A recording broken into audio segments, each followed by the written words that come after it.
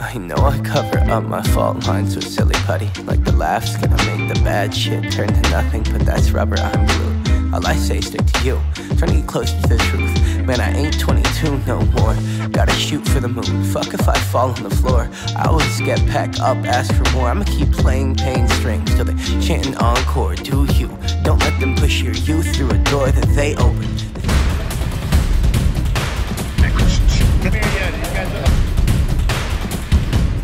Let's just go. Okay, so I've been doing some tutorials.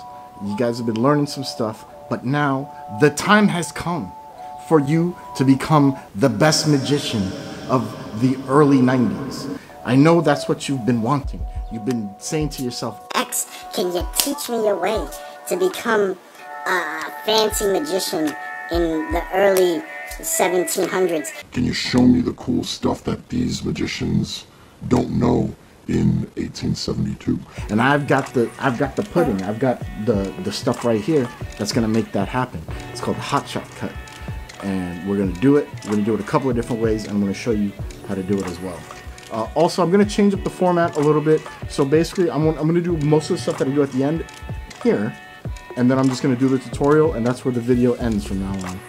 Let's get some stuff out of the way. Number one, we're still in a fucking pandemic, so please wear a mask. Number two, I have a stream channel, and I stream with a few friends, and we have some fun, and I'd love for you guys to come and hang out and joke around with us. So the link for that will be in the description below.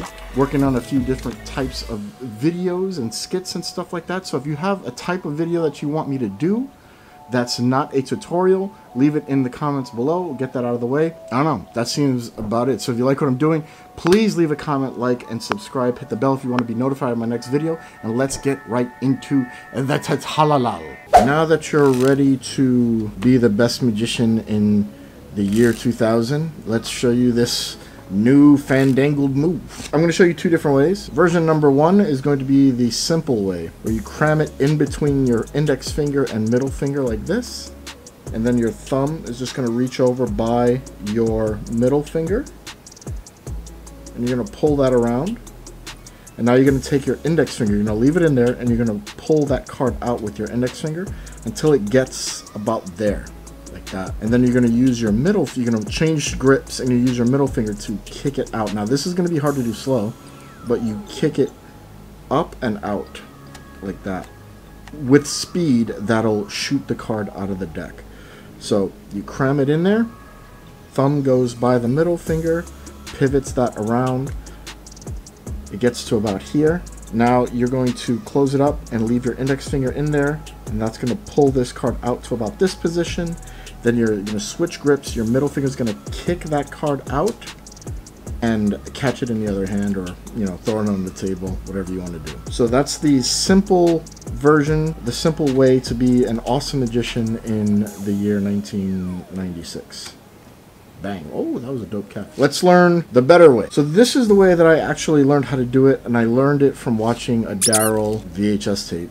That's how long ago it was. So rest in peace, 𝗏𝗟. He was a beast. So you start by holding it in this higher straddle grip up by the fingertips. Your index finger is going to go on the long edge opposite the pinky, and it's going to pull down, and then it's going to reach around. Now the fingers have to kind of stretch here, but basically you're putting it in the same position that you did before, and you're going to twist the middle finger and index finger until your thumb can grab it and pull it around with the index finger around the middle finger. And now you get to this position. Now this is a little tricky, so I'm going to do it again.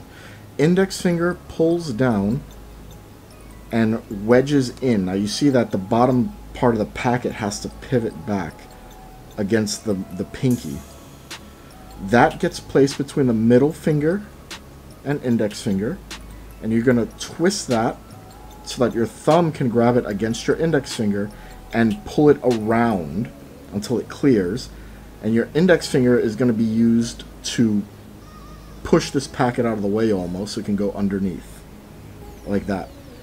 Now your index finger pulls it out, and you're in the same position as before. The middle finger kicks out, and you can catch the card as it's flying through the air. Index finger pulls down, reaches through, pivots it to the thumb, comes around, index finger clears, pulls the card out, switches grips, and kicks it out with the middle finger. Okay, once you get to here, the index finger kicks, then the middle finger switches, and you're going to kick it out like that. And this card will go flying out of the deck. So what can you use this for? Well, as a card reveal. So basically you can control a card. Just let's say the 9 of hearts. So that card gets controlled via your favorite method to the bottom of the deck.